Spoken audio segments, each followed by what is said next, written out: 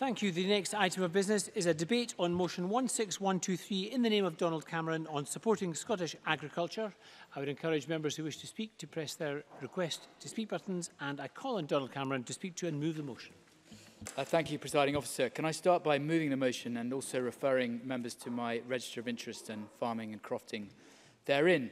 Many members here will be aware that we had a similar discussion in the Chamber about farming policy a couple of months ago, when in fact the Scottish Government's welcome, if belated U-turn on LFAS payments dominated that debate, as did arguments about the UK and the Scottish agriculture bills. And for the record, we continue to believe that Scotland should be included in the UK bill, and that by rejecting an offer to extend to Scotland powers in that bill, the SNP are failing Scottish agriculture.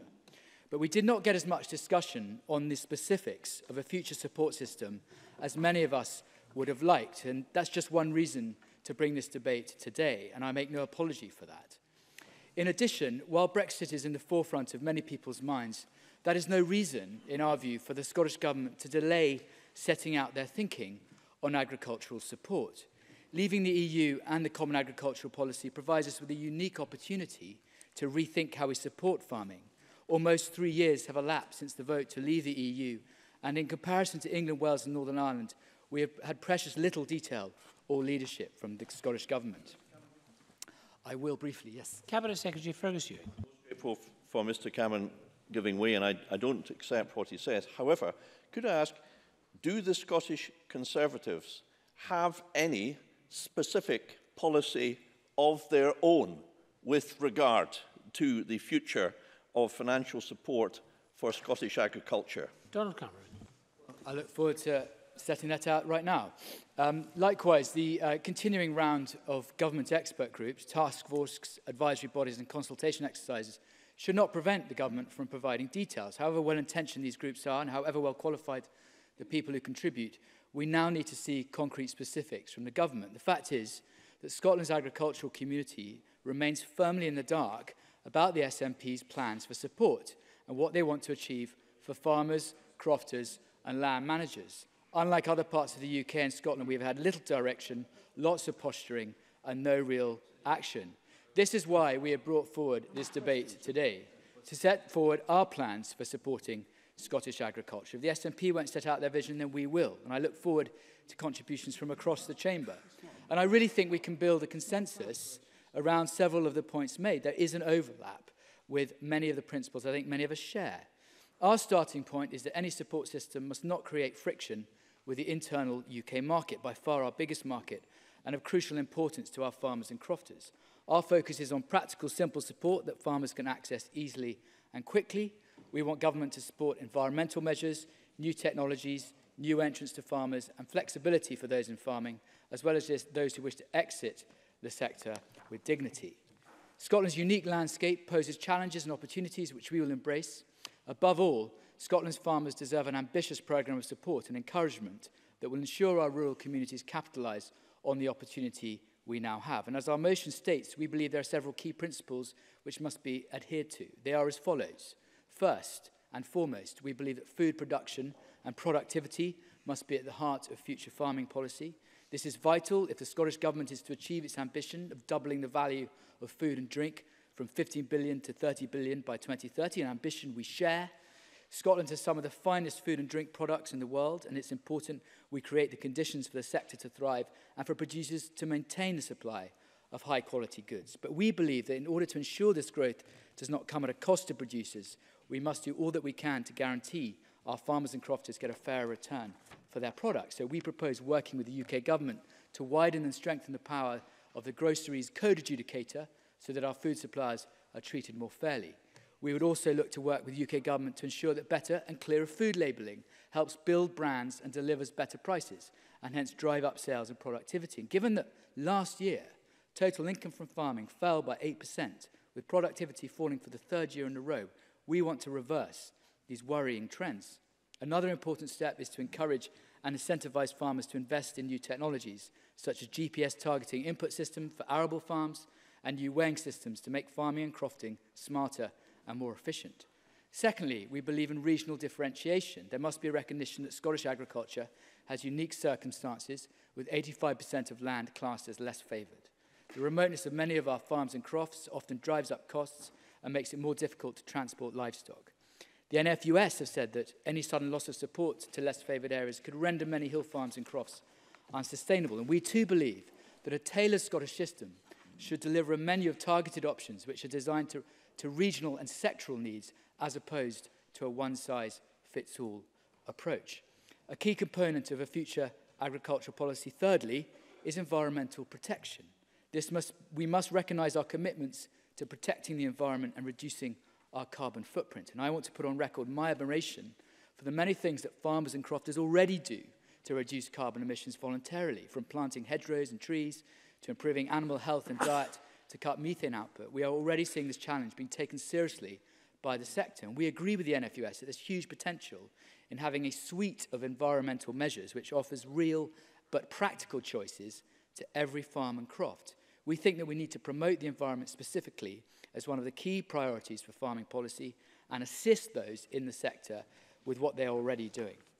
Fourthly, we believe in simplification. Having seen the chaos caused by the government's inability to deliver cap payments on time, it's clear that any future support system must be different. It should be easier to access and to apply for. It should be simpler to administer and be able to deal with genuine mistakes and errors. We believe there must be a clear distinction between minor and major non-compliance, with proportionate penalties in any given case. We should aim to reduce bureaucracy, and there should be fewer but better targeted inspections. In short, removing many of the burdens that exist and delivering a system which supports our farmers and crofters instead of working against them. Fifthly and lastly, we believe that the future of Scottish agriculture can only be encouraged, can only be guaranteed by encouraging the next generation to enter it. We have to be able to attract new entrants so we can ensure farming and crofting remain sustainable and productive, making it easier to work in the sector, offering new opportunities to develop new skills, promoting diversification of business, flexible working, and as I've said earlier, making it easier for those who want to leave farming should they wish to. It's vital we equip farmers with the skills and training to drive up productivity while also supporting complementary enterprises which those in the sector are undertaking alongside farming. A large part of that will come down to how much we invest in education, research, development and innovation, but it also acknowledges the role of advisory services. And in addition, we support a rural network to raise awareness and provide a link with innovation. I note the various motions, the amendments to the motion. I sympathise with elements of actually both the government's and the Labour motion, Labour amendment, particularly Rhoda Grant's comments on rural poverty and repopulation. I'm very sympathetic to that. I just wonder if it's suitable for agricultural support funding to specify and promote those particular things.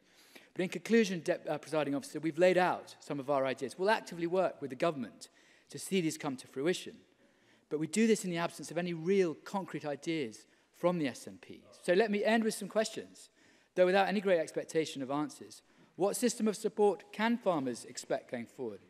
Will it be easier to use? What specific support will the government offer to encourage farmers to cut carbon, attract the next generation and drive up productivity? Do they believe that we should recognise regional differences and tailor support to the unique needs of farming and crofting? What is the government's position on capping of payments and the length of any transition period? And when can we expect to see a Scottish agriculture bill? Because our agricultural communities rightly expect concrete proposals to be able to plan for the future. The Scottish Conservatives are willing to make that case. Now is the time for the SNP to do so too. Thank you. I call on Mary Goujon to speak to and move Amendment 16123.2. Thank you, Presiding Officer. And I very much welcome the opportunity to debate the support that we give to our farming and crofter sector, because it is one of the iconic industry that not only forms part of our diverse rural economy, but is an absolutely integral part of our economy as a whole. But I have to take serious issue with the motion that's been put forward by Donald Cameron today for a single reason, and that's its quite astonishing and glaring omission. Because the one thing that Donald Cameron fails to mention is the single biggest threat to farmers, crofters, our rural economy and Scotland as a whole, and that's Brexit. We are only 23 days away from exit day. We still have no idea whether we're leaving with a bad deal or a truly catastrophic no deal. And that's something that the UK government belligerently refuses to rule out. And that belligerence translates into recklessness. A reckless failure to give certainty on the future funding arrangements, a reckless inability to rule out tariffs on our most valuable exports, and a callous recklessness in refusing to give certainty to the EU citizens who live and work across our rural, coastal and island communities. Now, that's why, as a government, we've made our position clear. We will continue to support farming and crofting through payment of CAP support this year and next. We've set out our proposals for stability and simplicity and a clear 5-year plan to see the industry through the transition following the UK's exit from the EU and beyond. Scotland is the only part of the UK with such a detailed transition plan. Our commitment to that work is already being put into effect by the Simplification Task Force, which first met in December and met again on the 13th of February. Further, on the 10th of January, with a Lib Dem amendment, we as a Parliament agreed to convene a group of producers, consumers and environmental organisations to inform and recommend a new bespoke policy on farming and food production for Scotland. The quite simple fact is that while we are taking these concrete steps in Scotland, south of the border, the UK government takes us ever closer to that Brexit cliff edge. But as if the persistent threat of a no-deal Brexit 23 days from the EU exit wasn't enough, we still have no clarity on a number of key issues that is affecting our rural economy right now. The UK government has said it will continue to commit the same cash total in funds for farm support until the end of the UK Parliament term, but we still don't even know what that farm support means. Not all of Pillar 2 funding is guaranteed, putting at risk investment in forestry, and also LEADER, which has played an integral role in empowerment for local rural communities for over 25 years. I spoke at an event in Parliament just last Wednesday to recognise the massive impact that LEADER has had in our rural areas and opened a LEADER-funded community hub in my home city of Brechin on Saturday morning, one of 4 projects in Brechin alone. The Tory motion is shamefully silent on these questions over future funding and implications for our wider rural economy. And in the 2 and a bit years since the referendum, we've had just one statement on the detail of the Shared Prosperity Fund. There was due to be a consultation on that last year, but we're still waiting. What exactly will that fund? Who knows? We also need to recognise the very real and immediate threats across the whole rural economy.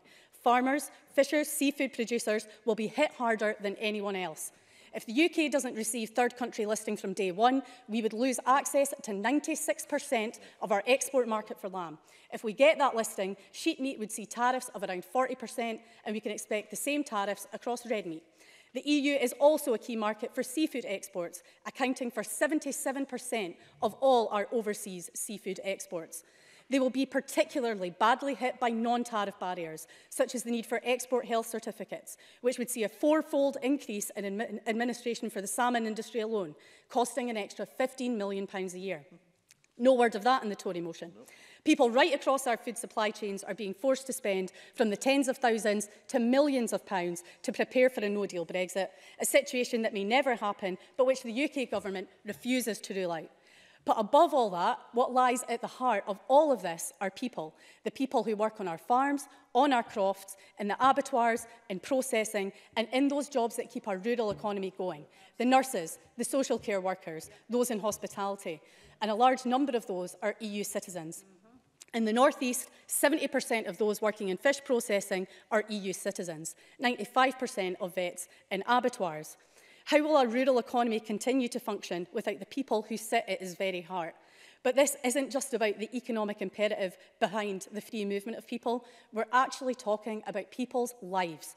And I would love to hear what the Tories have to say to my family, to my friends, and to the hundreds of thousands of other families who are affected by the hostile environment that their government has created.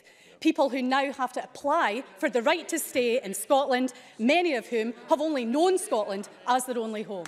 Yes. John Scott. Most, if not all, of the problems that you outline are happening on your watch, Minister. This is nothing to do with Brexit. They're happening on your watch now. Answer that. Mr. Marie-Goujon. So the threat to EU citizens is happening on our watch when it's policies that are pursued by the Tory government in Westminster. And that's happening on our watch. Your policies are absolutely abhorrent, and I have absolutely nothing to do with them. And as I say, it's affecting my family, and it's affecting hundreds of thousands of other families right across the country right now. Now, in this Parliament, on the 10th of January, we were able to achieve consensus around our shared approach to future rural policy.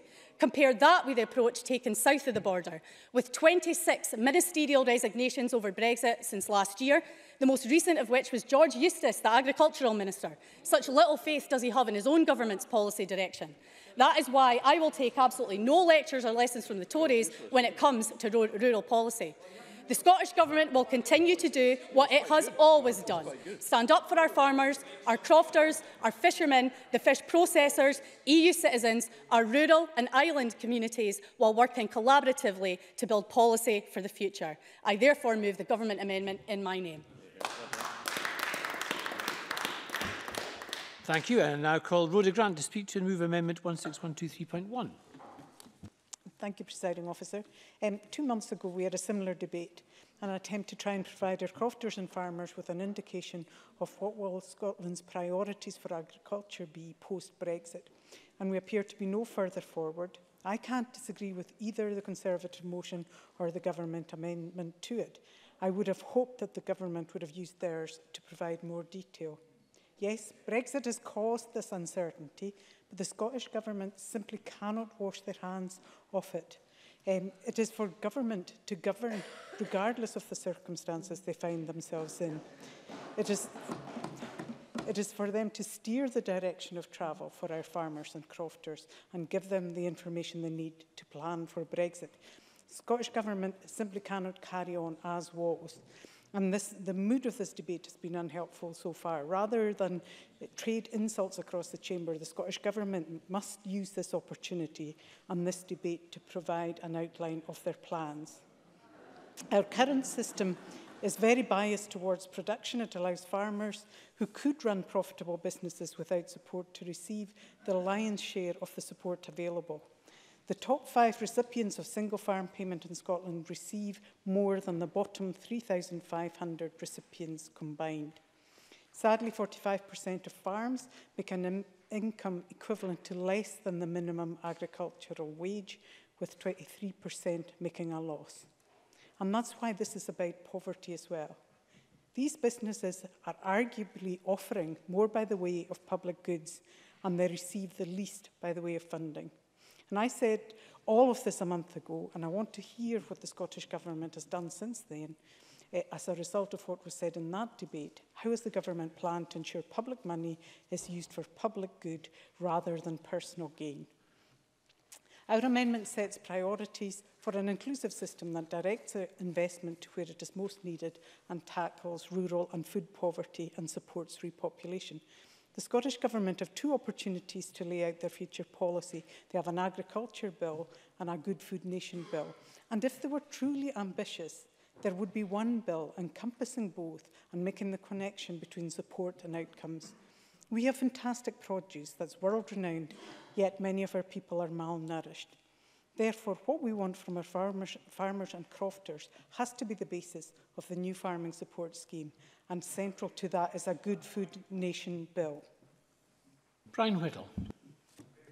And I'm grateful, Rhoda Grant, for giving way. Would she agree with me that the opportunity exists here to expand that great food that she talks about into our schools and into our hospitals, where only 16% of the government-controlled Excel procurement contract currently comes from Scotland?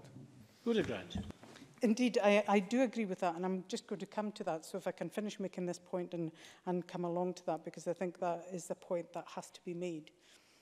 We agree with the principles of sustainability, simplicity, innovation, inclusion, productivity, profitability, and they're all laudable, but we also want a right to food. Too many children are growing up in food poverty, storing up problems for future generations and the health service that they will have. And it also affects their lifespan and their life chances. And farming and crofting are also economic drivers as well as food producers. But often the profitability of the industry goes to those because of those in a long food chain between field and fork. And we need, as Brian Whittle said in his intervention, to find ways of tackling this, because rural poverty is surely could be tackled by shortening that food chain and keeping the wealth in our communities. Looking at local procurement could cut costs to the public sector while also supporting our local agriculture industry, allowing farmers and crofters to sell direct to public bodies is a potential we've always talked about in this Parliament, but we've never realised.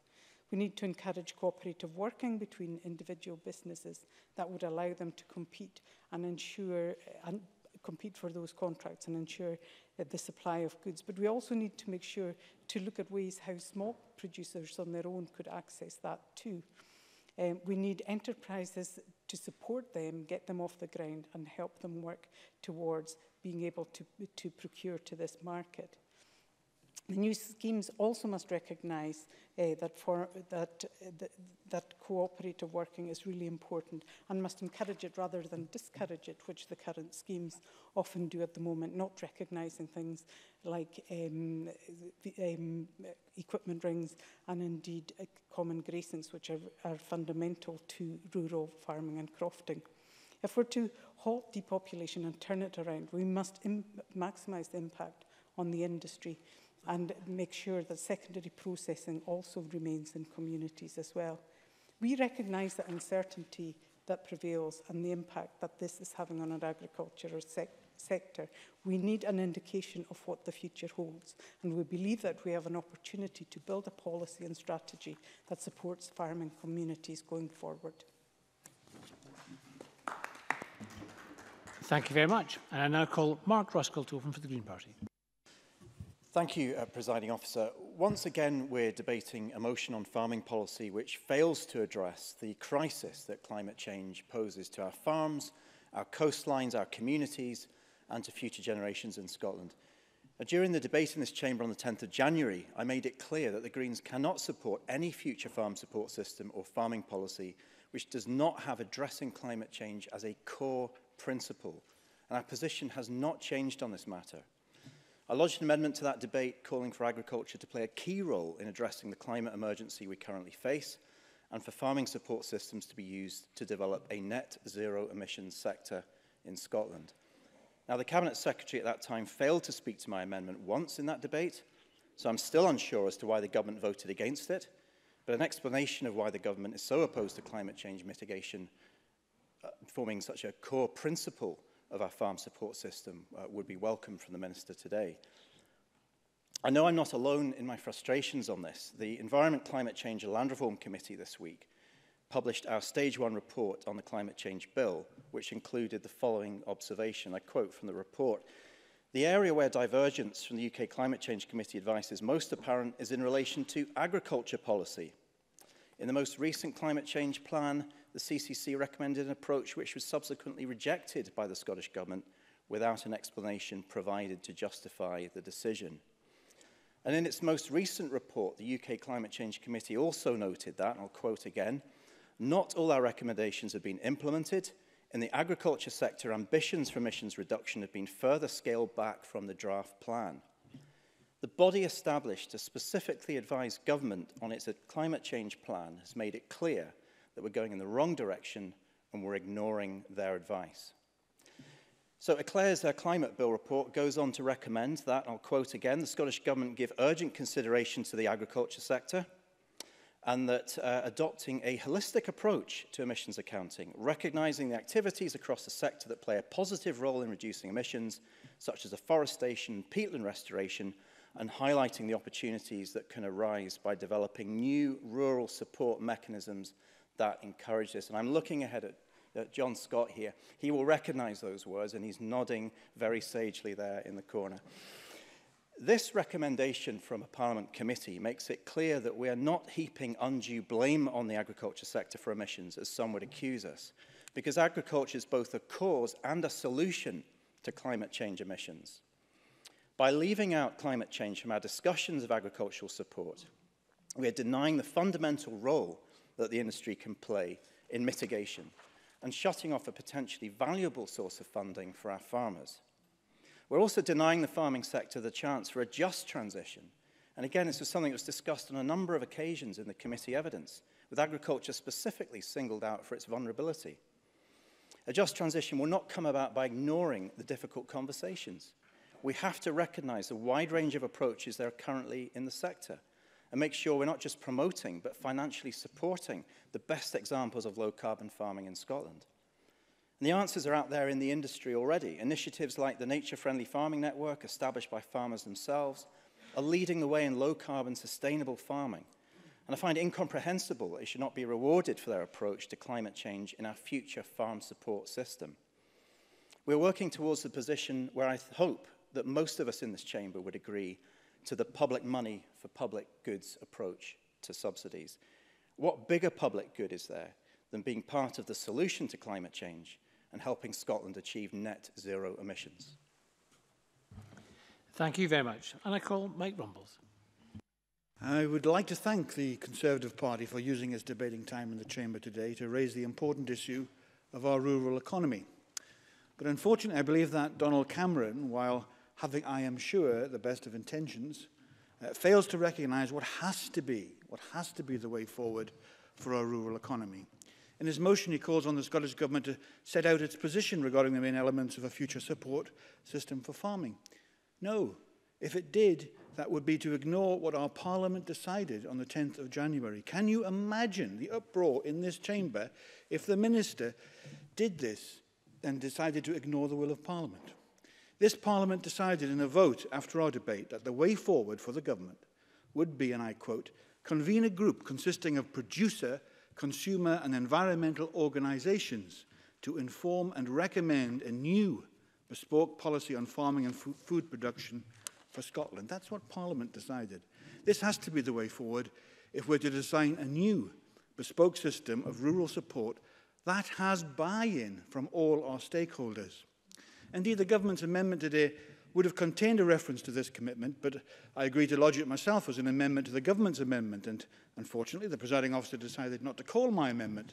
So because of that, we don't have an opportunity to vote again to reconfirm Parliament's and the Scottish Government's commitment here. And I don't question the presiding officer's decision. Perhaps he felt, maybe I'm assuming something, perhaps he felt that Parliament didn't need a vote to reconfirm what we've already decided. I absolutely accept that. However, I'm sure the Cabinet Secretary will, during his summing up, update us on the work he's been doing to establish the group, so that we can indeed see that work is underway to recommend a bespoke system which will actually work for Scotland. Now, I don't wish to be unkind to Donald Cameron, but the Conservative call for the government to outline the new system we need is a typically, if I may say so, paternalistic approach.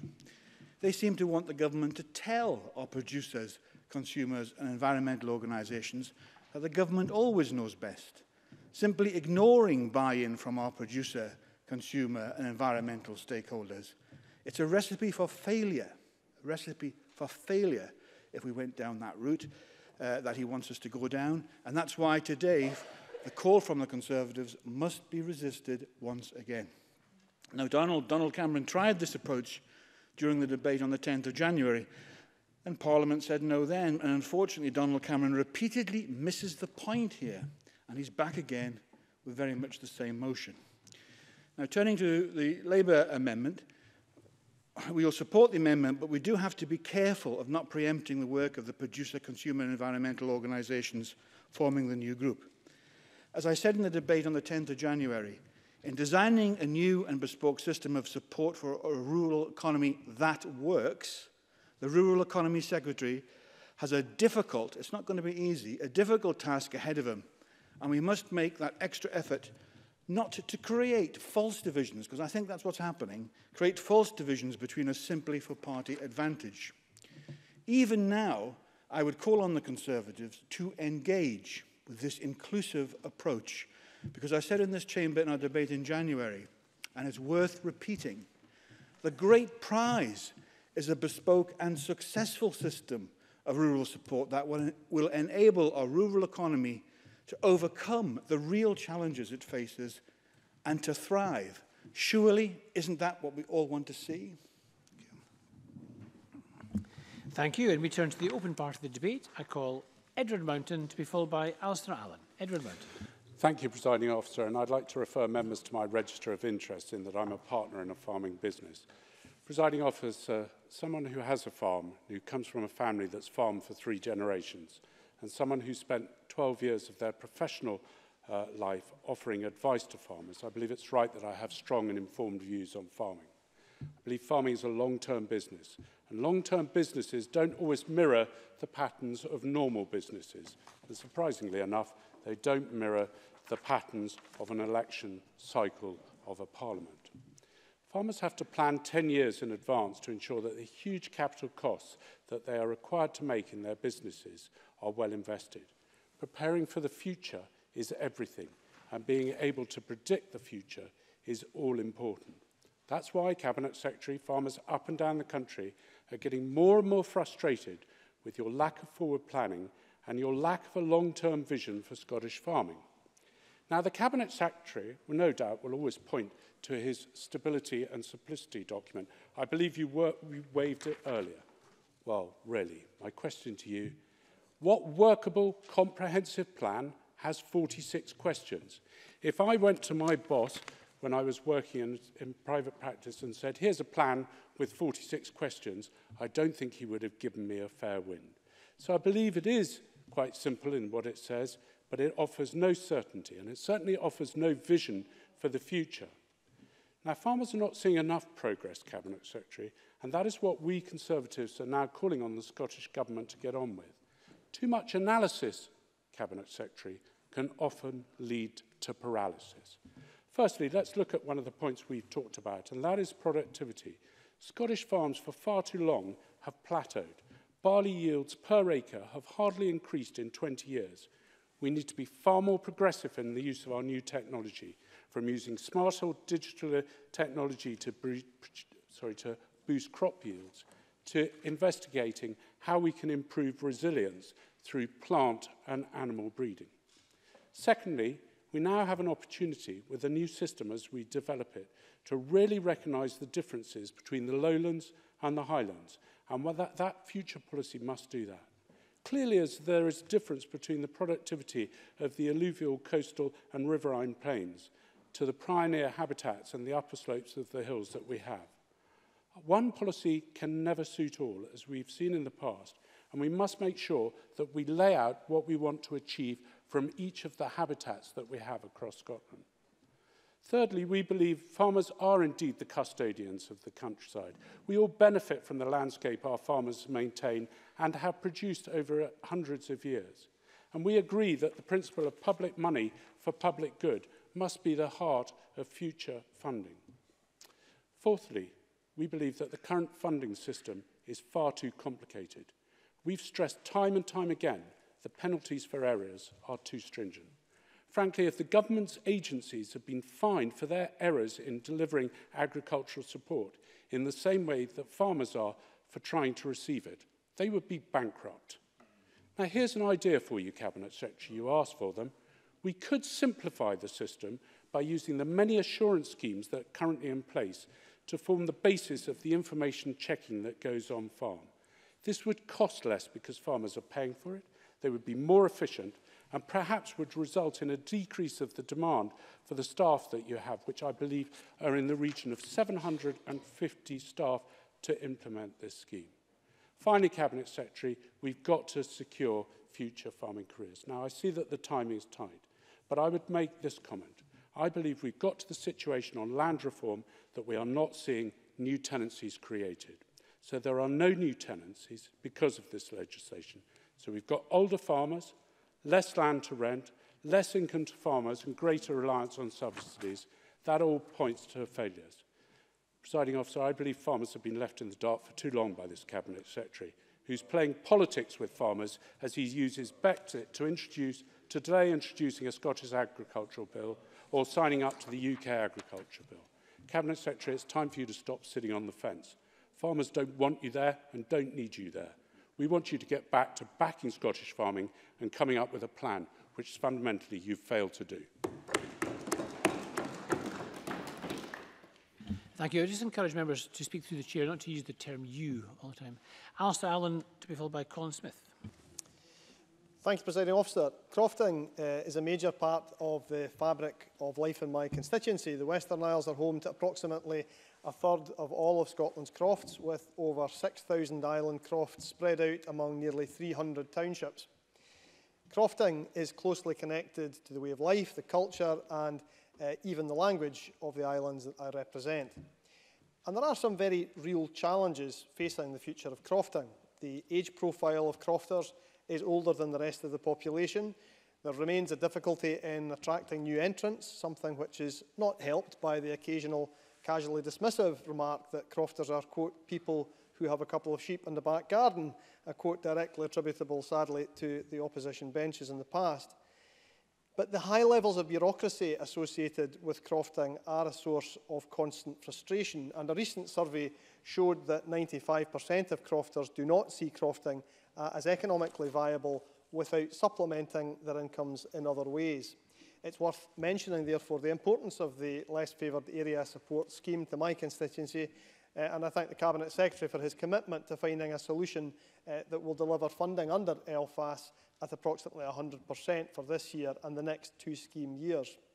Now, I like and respect Mr Cameron, not least for his knowledge of this subject, but today's motion fails, in my view, to take account of one other thing that makes crofters anxious at the moment. When people in my constituency say Shabúrach a haun or Shabrochan a haun or worse, they are talking about Brexit and the catastrophe that the UK government's handling of it represents. Brexit, although some members have decided it shouldn't be brought into this debate, has added huge new uncertainties for crofting. A survey of crofters conducted in November by the Scottish Crofting Federation found that 14% of respondents were confident about the future, compared to 31% who classified themselves as despondent, and 55% of respondents were uncertain, citing Brexit and the potential knock-on effects on prices and support payments. Now, we can only marvel at the blame-shifting exercise underway today in a motion from the Conservative Party. Given that we are now only 23 days from Brexit, we still don't know what kind of Brexit we are facing. We don't know what markets producers will be able to sell into. We don't know the rules that will govern them. We do not know whether their exports will face high tariffs. We do not know what kind of customs checks they may expect to face. Yet, having dragged us, or in Scotland's case, the more appropriate word might be shoved us, onto the cliff edge of a disastrous hard Brexit, the Tories have the sheer brass neck to turn around today and say that it is the uncertainty from the Scottish Government which is having a detrimental impact on farmers and crofters. There is a large body of evidence which shows that Scotland's agriculture sector would be worse off under every conceivable Brexit scenario. So I would ask members opposite who so casually dismiss these concerns to support calls from these benches for the UK Government to guarantee that farmers and crofters will be compensated in the event of a no deal. But, Presiding Officer, although I've focused on some of the risks, I will. Liam Kerr, but very briefly, please. I'm grateful for that. Surely all of this uncertainty could be taken away if the SNP would vote for the withdrawal agreement. Alistair Allen. I hesitate to remind the member that his own party are not showing any signs at present of voting for their own deal. So I think that remark can be taken really as a representative of the species of foolishness which it probably represents. But, Presiding Officer, although I've focused on some of the risks that Brexit poses to crofting, I do so not because they're the only threats to crofting, far from it. I could happily spend an afternoon, but I won't, berating grey lag geese alone. But I mention these threats, Presiding Officer, in conclusion, because they are, at the latest reckoning, some 561 hours away. Thank you very much. And I call Colin Smith to be followed by Gail Ross. Thank you, Presiding Officer. Ensuring that we provide the right support for agriculture and rural communities in the wake of Brexit is essential, not just for the sector and the communities that depend on it, but for Scotland's economy as a whole. Agriculture is a vital source of employment and income in the rural areas and the foundation of a food and drink sector that is worth billions of pounds and countless jobs across the whole of Scotland. However, agriculture is also one of the sectors that is put most at risk by the utter chaos of the current Brexit process. During this time of uncertainty, we need the UK Government to take a no-deal Brexit off the table. But we also need more direction, detail and clarity from the Scottish Government on their long-term vision for the future of agriculture beyond 5 years. It brings together the many stakeholders within the sector. And the last time we debated this topic in the Chamber, the Cabinet Secretary agreed, as a result of pressure from opposition parties to convene a group to develop in detail a new policy. But as yet, we've seen little progress on this. The Minister mentioned that commitment again today, but still provided no detail. Now, given the urgency of this matter and the scale of the work to be undertaken by that group, this lack of progress is a deep concern. Now, I accept there are challenges caused by the continued uncertainty about long-term funding from the UK Government. I share the frustration of the Scottish Government on this point.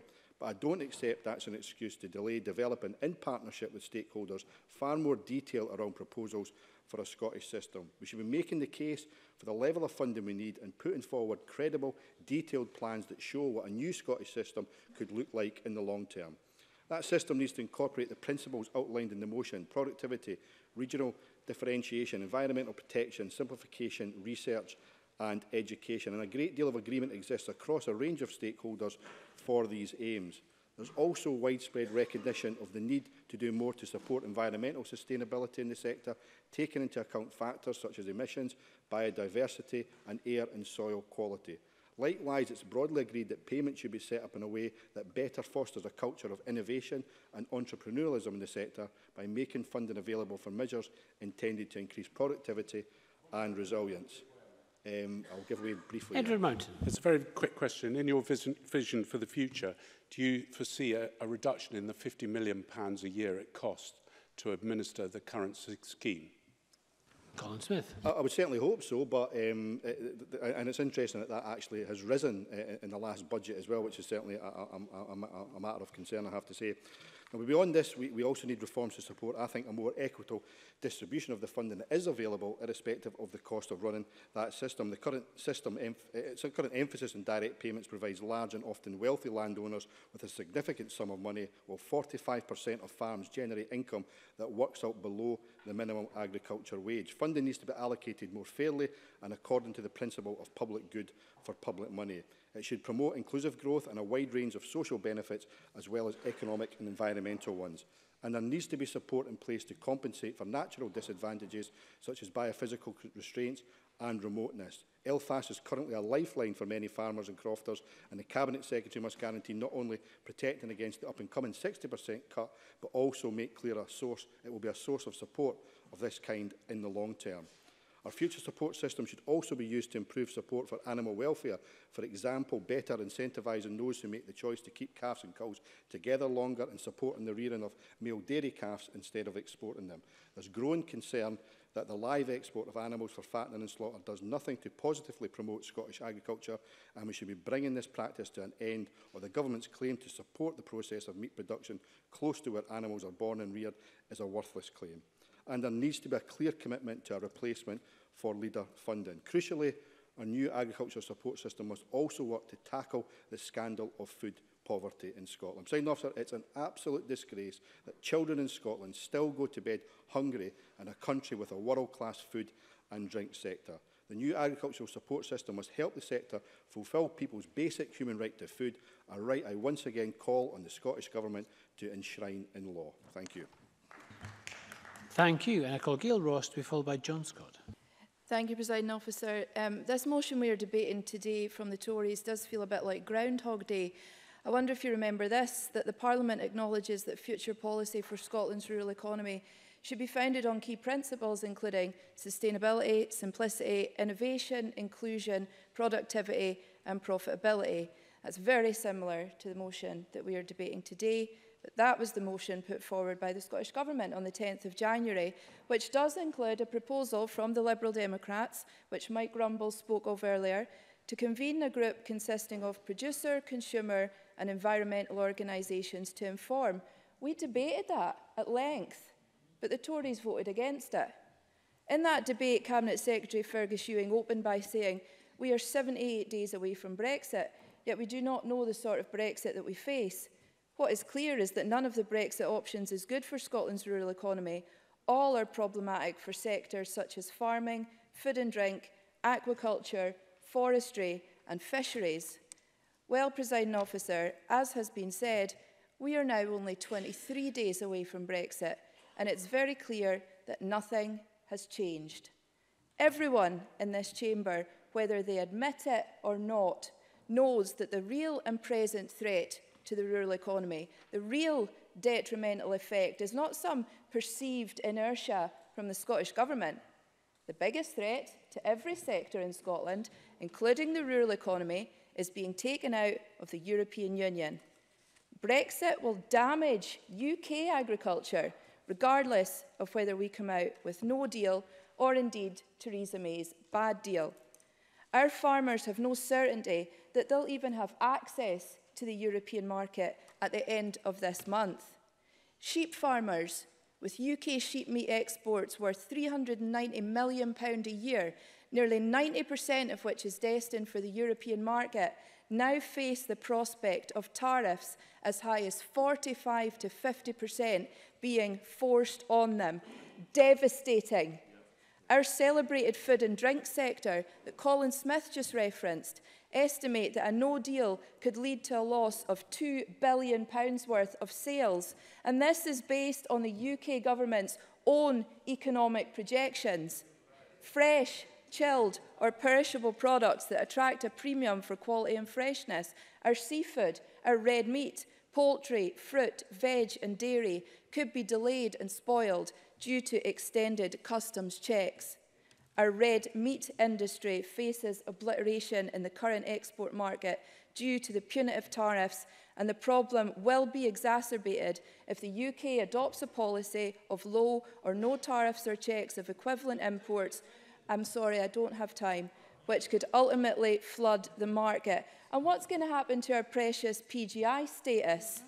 Presiding Officer, to quote from the NFUS discussion paper on a new agricultural policy for Scotland post-Brexit, it says, change is inevitable, but change must be managed and not chaotic.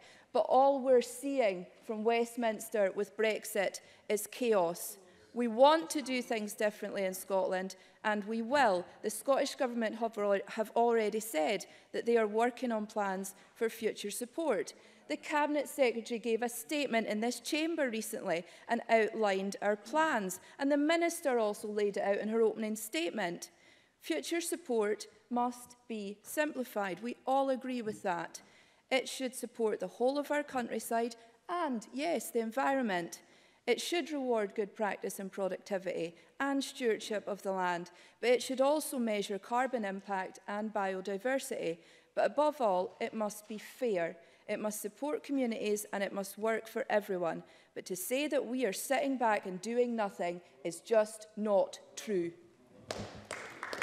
Thank you. And I call John Scott to be followed by Stuart Stevenson. Thank you, Presiding Officer. And may I begin by declaring an interest as a farmer, food producer and member of NFUS, and welcome Donald Cameron's motion.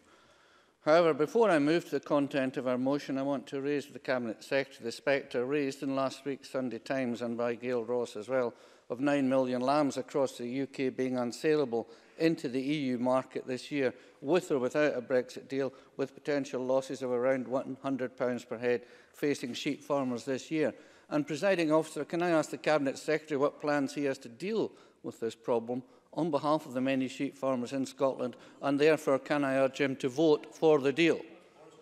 And just asking this question of the Cabinet Secretary, who I wish would keep quiet from the sedentary position he occupies, Presiding Officer, illustrates the point I want to make, that while we are discussing the future shape of rural Scotland here today, the much bigger question is how many working farmers will there be in our landscape at all in future.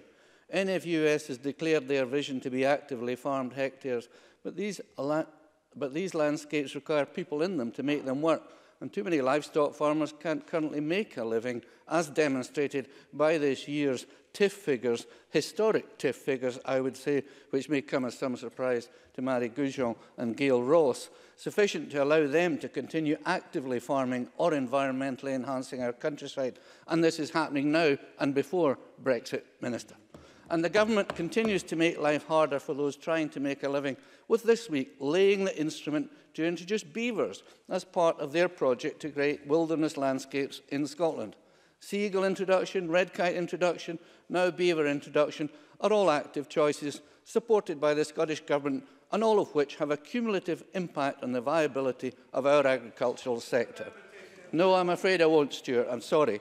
Presiding Officer, land abandonment is a current and real threat in Scotland, which could create wilderness on a scale not seen since the 18th century in Scotland, as well as cause the rural depopulation of those with the skills to produce and maintain the working and manage landscapes we currently enjoy. In addition, computers which don't work have taken another £200 million out of Scottish farmers' pockets, and rural payment schemes that reduce or delay cash flows don't really help, and reducing LFAS payments just makes a bad situation even worse. And I know the Cabinet Secretary is doing his best to support farmers, but these are some of the day-to-day obstacles that need to be overcome just to put food on the table before we can even start considering where we're headed. Of course we need increased productivity, but productivity can't be achieved without profitability. TIF figures again, Cabinet Secretary. Of course we need environmental protections and enhancement on the delivery of public goods and climate change mitigation, but not if the delivery of these public goods help put farmers out of business. Simplification is long overdue, and a new support scheme under proposed new Scottish legislation should seek to achieve this and perhaps take a leaf from the Irish Government book on how to do this.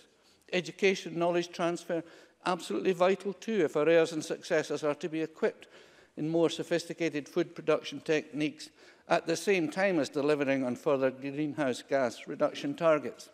And I hope the Cabinet Secretary and Mark Ruskell agree with me when I say being the world leader in climate change mitigation targets is not worth it if we drive farmers and food producers out of Scotland and are forced to buy still more of our own food from other countries in the world to replace lost production here in Scotland.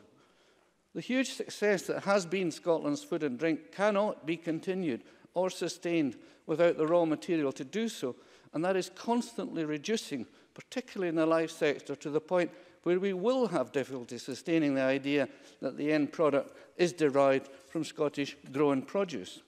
So, Cabinet Secretary, you know how important people are in our countryside, and you know how important LFAS payments are to 85% of Scotland's classified less favoured areas, and that is why existing payment rates must be sustained.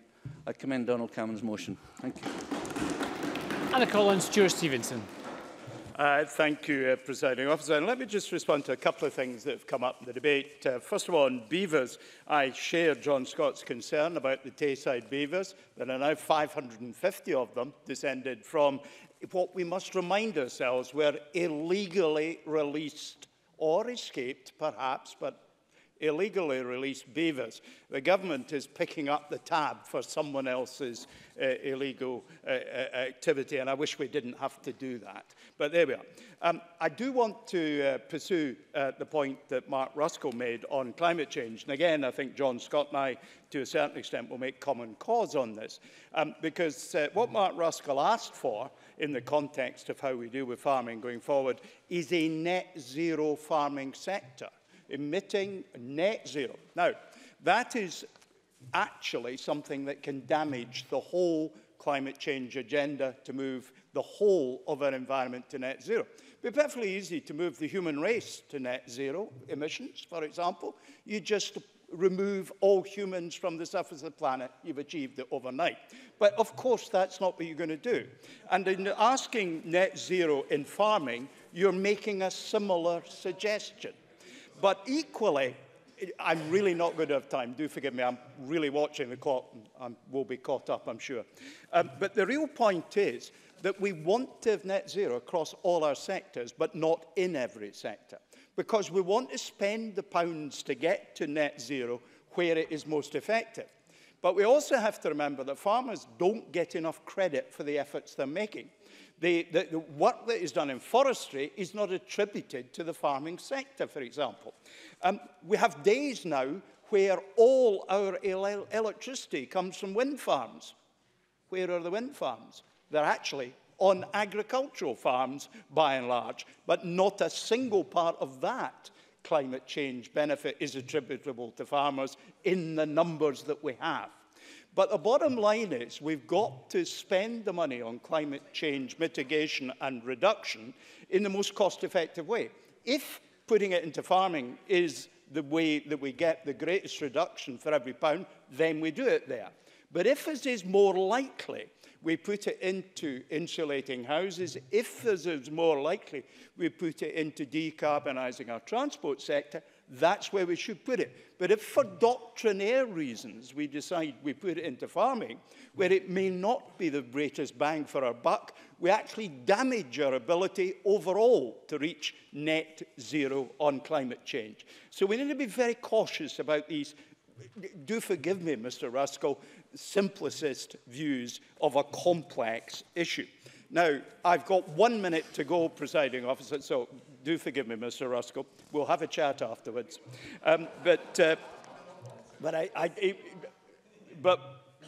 I do come back to the core issue of farming and support for it, which is at the heart of the motion that we're debating.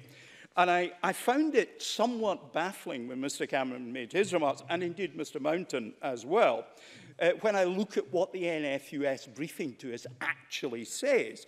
It says, it's the view of the NFUS that stability and simplicity, the government's document, effectively captured the recommendations from various expert groups appointed by the government in recent years. In other words, they're saying it's been a pretty good thing. Now, it's not uncritical and absolute support. I would never expect that from farmers. But they also say it is the view of the NFUS that if the steps to change approach were to be adopted, much of which is required by the way of future support, Scottish agriculture could be delivered with greater efficiency in terms of funding, process and outcomes. So the farmers have got the message, they know where we need to go, and I look forward to continue to engage with farmers in my constituency and across Scotland on the many occasions that present themselves. And indeed, I hope this year at the Tara Show, once again, to be sitting next to Mr. Gove, and I hope he'll be able to account for what the UK government have done in the period since the 29th of March. I'm not holding my breath. Thank you, and we move to our closing speeches. I call Rhoda Grant on behalf of the Labour Party. Thank you, Presiding Officer. The debate improved with time, thankfully, and hopefully it has given the Cabinet Secretary some food for thought.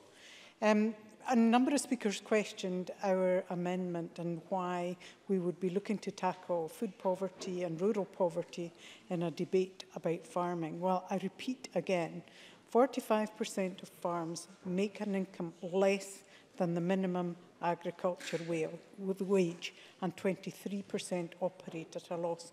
That is poverty. That can't be anything other than poverty. And therefore, if we're looking at schemes going forward, we need to tackle this. It's simply wrong that people are making huge amounts of money out of the support available, and those 45% who really need that help are not getting it. So if we're devising a new scheme, we need to make sure that the support goes to the right people. And the same with food production and food poverty, because at the moment we're not, as we can see, paying some of the producers enough, but yet food is not affordable to the people, our population. So these things are inextricably linked, and we need to make sure that if we're looking at support, we need to make those links and make sure that the industry and the support we put into the industry deal with those issues.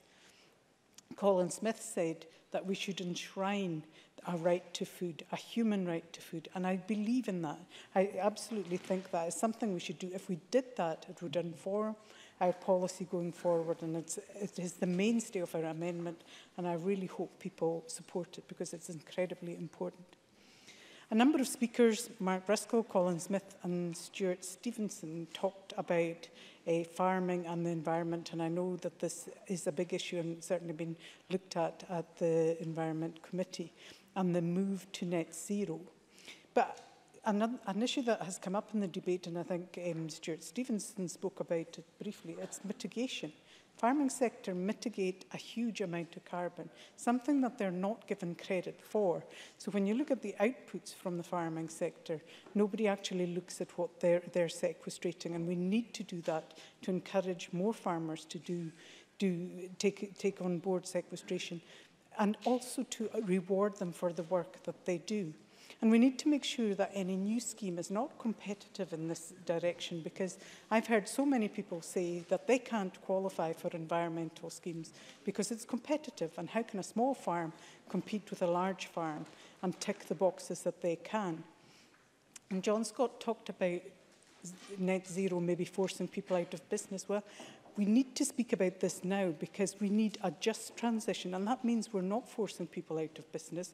What we're doing is making sure that there's support available, because we already have too many air miles for our food. We need to look at local producers and local procurement and making sure we cut the air miles from our food, which actually cuts carbon as well. Needless to say, the debate focused a great deal on Brexit, and that is not surprising. Mary Goodwin talked about the other rural funding like Leader, that we have no knowledge of what will be in place going forward. But it would be really good if the Scottish Government looked at what they would prioritise in those schemes. The EU prioritised peripherality. We need our governments to look at those things. And yes, they may be waiting to hear whether they have the money, but we need to make sure that the direction of travel is there, that people know what they can expect from future policy. A no deal would be disaster, as Colin Smith said, but actually the backstop for farming is a disaster too, because it includes fish and agriculture, and tariffs would become payable, so that would not improve the situation either. In conclusion, Presiding Officer, I can see that you're looking at me. Edward Mountain talked about land reform, and he talked about the lack of tenancies and the need to stop land reform. Well, I would argue that that was a reason to push ahead with land reform, because if those who are managing the land cannot provide the tenancy, we need to put it in the hands of those that would manage it for the many, not the few. Thank you. And I call the Cabinet Secretary. 5 minutes, Cabinet Secretary. 5 minutes. Fergus Ewing. Thank you, Presiding Officer. I'm pleased that the Scottish Government has set out in our document Stability and Simplicity, in which we consulted last summer proposals for a rural funding transition period of 5 years. That was a consultation document, and we listened carefully to the responses that we received. These responses were largely positive and supportive. We are now, therefore, in a position that we have set out a clear 5-year plan, which we believe would see the industry through the transition following the UK's exit from the EU, if that indeed does take place. And I'm delighted that we have had a positive response to that. I respect many of the farmers who sit in this Parliament, and I listen very carefully to their advice always. And I agree with much of the things that, for example, John Scott has to say about improvements in farming practice. But I think the telling point in this debate, getting to the nub of things, if I may try to do that, Presiding Officer, as I don't sadly have enough time to answer, as I would like to do, all the various individual points. The nub is this, that this Parliament, in a debate just a few weeks ago, agreed on a certain path. It did so by an overwhelming majority. I think everybody except the Conservatives, although if anyone in the opposition parties didn't support me, please correct me. But everybody said that what we should do is proceed on the basis of the principles that we set out in that debate, with an amendment which I was happy to accept from Mr. Rumbles, that we appoint a group of people to help guide us and provide advice as to the way ahead after the 5-year period is over, Presiding Officer, as to the long-term future. Now, Parliament having instructed me to proceed in that way, of course I respect the will of Parliament. And indeed, if I were not to do so, then the Conservatives would, I imagine, be the very first to criticise me for ignoring the will of Parliament. I intend to do what Parliament asked me to do. I'm happy to confirm the specific request that Mr. Rumbles made, that we are making good progress towards selecting a group of people and consideration with regard to the particular wording of the debate. And I'm happy to say that I will be announcing the composition of the group in due course as soon as we can possibly do that. There are practical matters about appointing people to serve on groups. We have to ensure that they're available and ready to do it. This takes a little time to do. Now, I'm proud that we have set out our 5-year plan, but I did ask one question of the Conservatives at the beginning of this debate, and that question is this: what is the Scottish Conservatives' policy specifically on the future of funding, not just agriculture, but rural policy as a whole? Now, as far as I know, other than some abstract nouns and some desirable sentiments, there is no policy whatsoever. It may be, and none of the Conservative members mention this at all, it may be that they support the vague proposals as set out in Michael Gove's Health and Harmony paper. But they haven't said, and I think I know why they haven't said that, Presiding Officer, because Michael Gove is proposing that all direct payments to farmers cease by 2027, in 8 years' time. Now, I'm happy to accept clarification from Mr Cameron. Do you support that or not? Donald Cameron. Firstly, it's your responsibility to set out what your policy is for your government. And secondly, if you read the document, you would say that we support direct payments for farmers continuing. Through the chair, please. Cabinet Secretary. What's your policy? Let me offer some advice to Mr Cameron, and I've been doing advice for 40 years as a solicitor and then as an MSP. There is a time when you start to need to develop policies of your own and stop the endless negativity, carping and bickering. I can tell you, you'll get absolutely nowhere pursuing your current approach. That doesn't cause me too much grief, Presiding Officer, but there we are. I haven't yet even asked for payment for that advice. I give it freely. Presiding Officer, I guess I haven't got much time left. But I find it quite staggering that the Conservatives should bring this motion to the Parliament. But I will ignore that in one sense, because my job is to do my best for Scottish farmers. I'm determined to do it.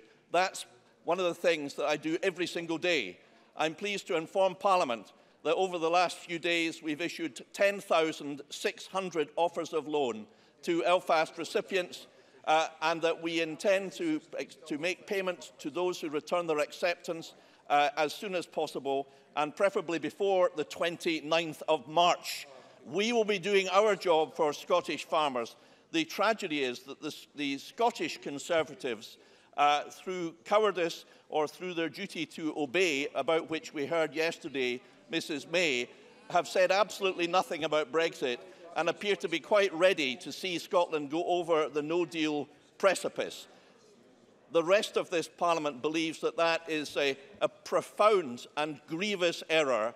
Their approach is feckless and reckless. They have nothing positive to say whatsoever, and perhaps a period of prolonged silence would be their best course of action for a week or so. And I call on Peter Chapman to conclude our debate. Peter Chapman. I thank you, Presiding Officer, and I register an interest as a partner in the farming business. Today's debate has allowed an important conversation about the future direction of travel for Scottish agriculture.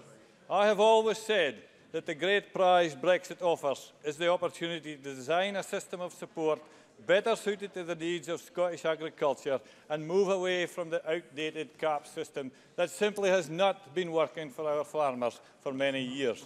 And while I am glad that we have had this debate today, it is unfortunate that we on these Conservative benches have had to initiate it, because despite constant requests from everyone in this Parliament and the farming community for certainty on future direction, we only know that this government intends to carry on with little change to CAP rules until 2024.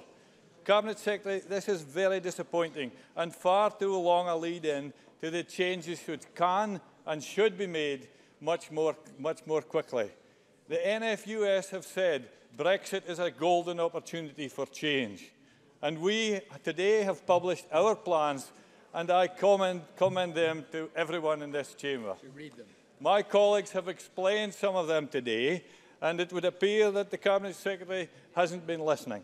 Exactly. Nevertheless, I am glad to hear that we all agree that a farmer's first priority is to produce the high-quality food we all enjoy. Efficient food production must be built on strong environmental and animal welfare standards. It is therefore important that a suite of environmental measures should be put in place which all farmers can join. Payments should be made for environmental outcomes which are simple to apply for, simple to implement and easily measured. Now, I have always been vocal about my support of the Scottish Government's target to grow our food and drink industry to 30 billion by 2030. However, to double this industry, we must support and sustain the growth of our agricultural sector and the farmers who grow the raw materials from which our award-winning and world-renowned products are made. Now, Presiding Officer, I had hoped that this would be a positive debate today. But of course, Murray Gougeon went straight into the usual SNP grief, grievance and scaremongering mode of a no-deal Brexit. Let me spell out to her and all SNP members here today, the simple way to ensure no deal is to vote for the deal. Keep going. Listen to the NFUS, listen to NFU England and Wales, listen to business. They want the deal which will give us certainty, give us tariff-free access to EU markets, allow our lamb to flow into Europe. Presiding Officer, the hypocrisy from SNP is breathtaking. Murray Gougeon also said that there was no certainty of funding. Let me explain to her that the UK government has guaranteed support payments till 2022. And this is more certainty than farmers in the EU have. They have little certainty given that our contribution to the EU will cease and support for agriculture will likely fall as a result. Now, Mark Ruskell in his speech spoke only about, I've no time, about climate change. Let me tell him, farmers are a major part of the solution to climate change, rather than being the problem. Mr. Chapman, Our document explains that we would encourage carbon sequestration.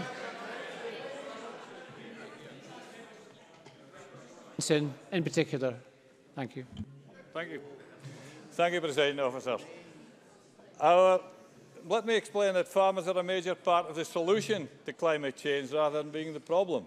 Our document explains that we would encourage carbon sequestration, we will encourage the planting of trees, we will support peat restoration, we will support more efficient use of inputs with targeted inputs, and we will support efficient livestock production.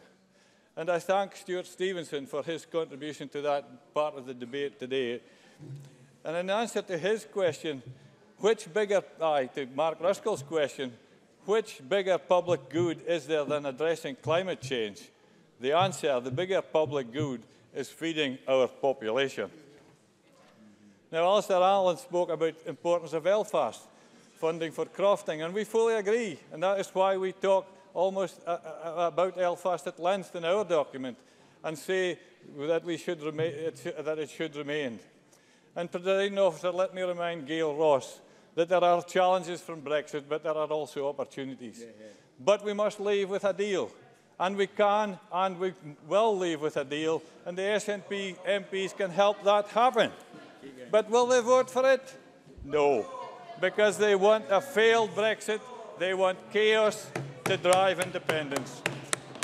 To close, Presiding Officer, I'd like to make clear that whatever future policy this government eventually adopts, I hope today's debate has given them some ideas. And I hope they will come forward with new ideas soon for the continued support for this industry. And let me quote a worrying statistic. Last year, 82% of farming profits came from support payments. Now, this has nothing to do with Brexit. This is before Brexit even happens. This is on your watch. And this staggering figure shows how important it is for the government, both here and in Westminster, to provide farmers with certainty of future farm support and how this will be delivered.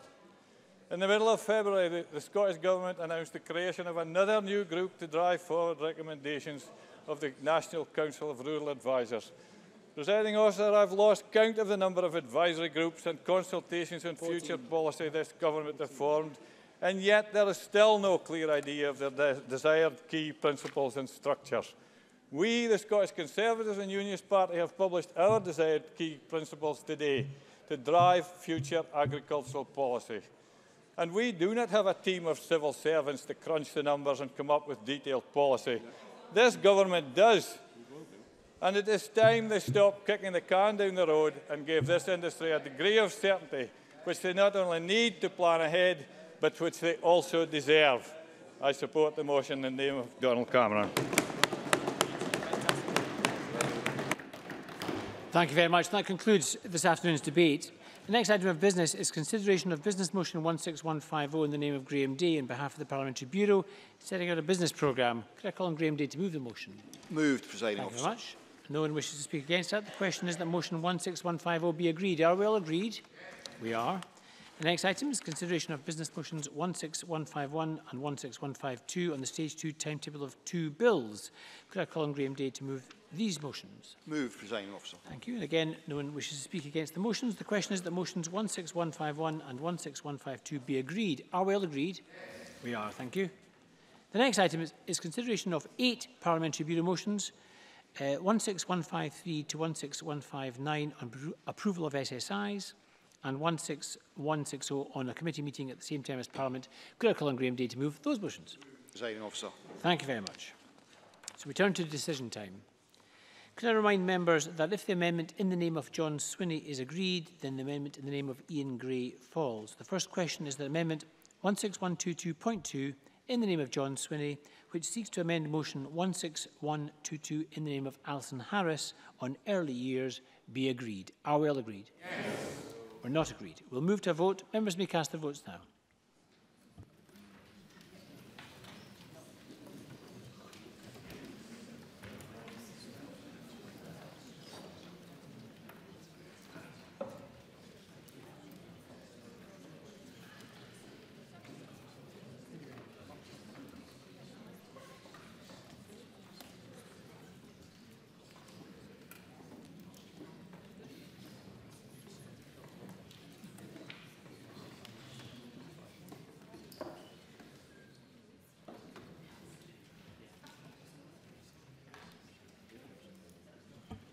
The result of the vote on amendment number 16122.2 in the name of John Swinney is yes 57, no 58. There were no abstentions. The amendment is therefore not agreed. So the next question is that amendment 16122.1 in the name of Ian Gray, which seeks to amend the motion in the name of Alison Harris, be agreed. Are we all agreed? No. We're not agreed. We'll move to a division and members may cast their votes now.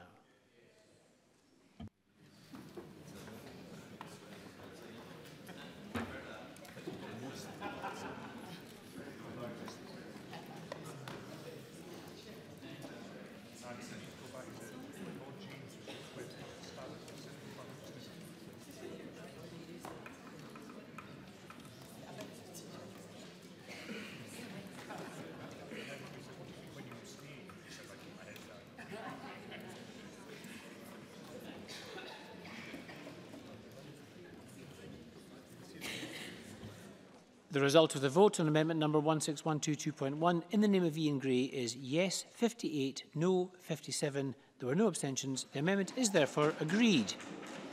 The next question is that motion 16122 in the name of Alison Harris as amended on early years be agreed. Are we all agreed? Yes. We're not agreed. We'll move to a vote. Members may cast their votes now.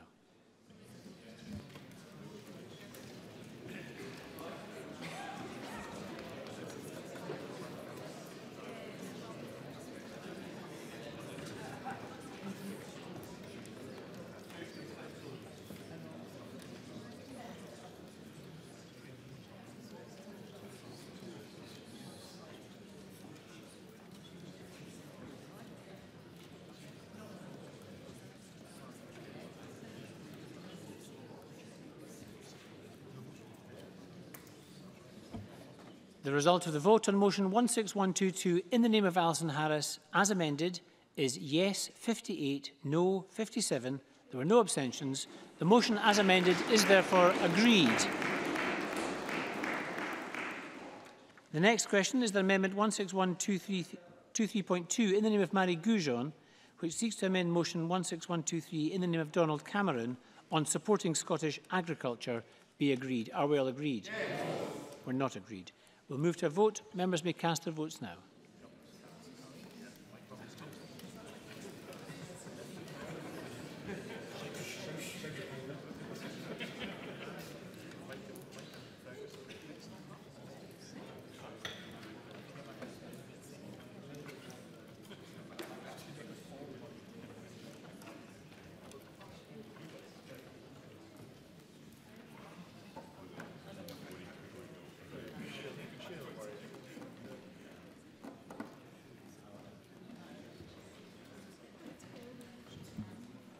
The result of the vote on amendment number 16123.2 in the name of Marie Goujon is yes 82, no 33. There were no abstentions. The amendment is therefore agreed. The next question is that amendment 16123.1 in the name of Rhoda Grant, which seeks to amend the motion in the name of Donald Cameron, be agreed. Are we all agreed? Yes. Or not agreed? We'll move to a vote. Members may cast their votes now.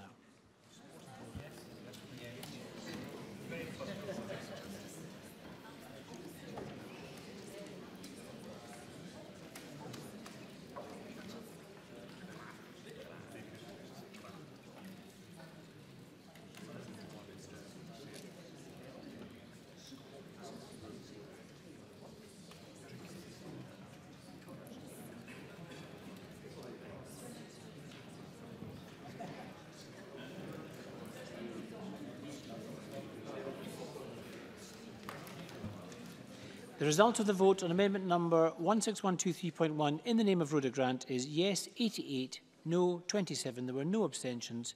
The amendment is therefore agreed. The next question is that the motion 16123 in the name of Donald Cameron as amended on supporting Scottish agriculture be agreed. Are we all agreed? Yes. We're not agreed. We'll move to a vote. Members may cast their votes now.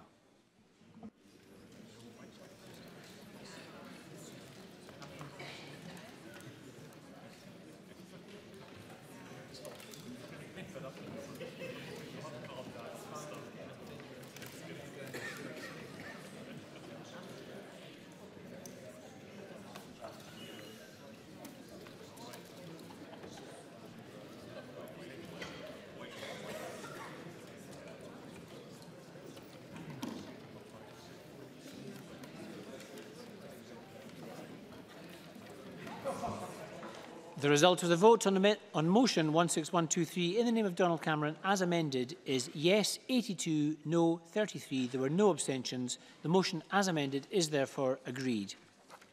Now I propose to ask a single question on the 8 Parliamentary Bureau motions. Does anyone object? Good. The question is that motions 16153 to 16160 in the name of Graham Day on behalf of the Parliamentary Bureau be agreed. Are we all agreed? Yes. We are agreed. And that concludes decision time. We're going to move on shortly to members' business in the name of Gordon MacDonald on Marie Curie's Great Daffodil Appeal. We're just going to take a few moments for members to change seats and the ministers to change seats.